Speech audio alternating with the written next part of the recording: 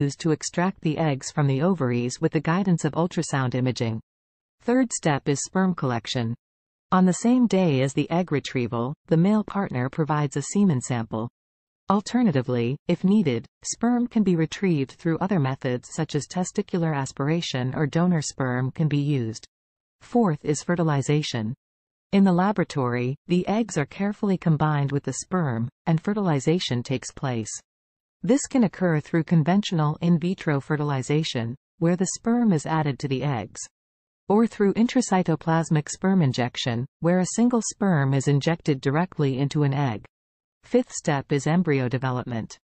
The fertilized eggs, now embryos, are monitored and cultured in a controlled environment for a few days. The development and quality of the embryos are assessed by embryologists. Sixth step is embryo transfer. In a subsequent procedure, one or more of the developed